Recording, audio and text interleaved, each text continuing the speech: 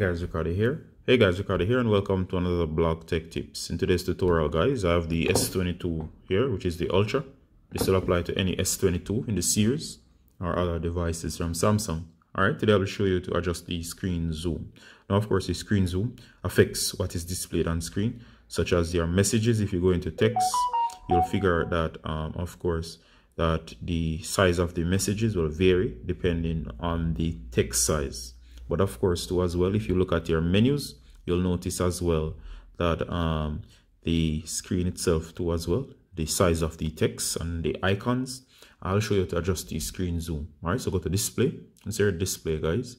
You're gonna go down, and once you do, you'll see screen zoom right here. So go ahead and tap on screen zoom. This gives you a preview here in terms of messages.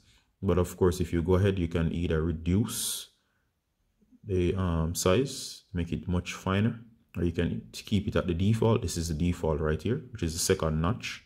But of course, you can increase it all the way up to make icons real big. Notice the preview shows you an idea.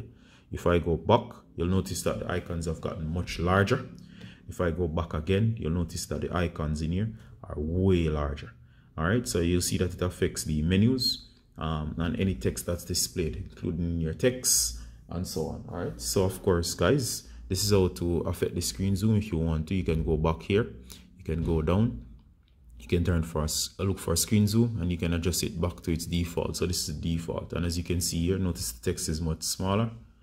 Notice again, if I go to the main menu here, notice how things are arranged. This is the usual size of the menu, and that's how to adjust the screen zoom on the S22 devices. If you have any feedback on this, please use the comments. And as always, guys, Ricardo from Blog Tech Tips saying bye until next time. Bye.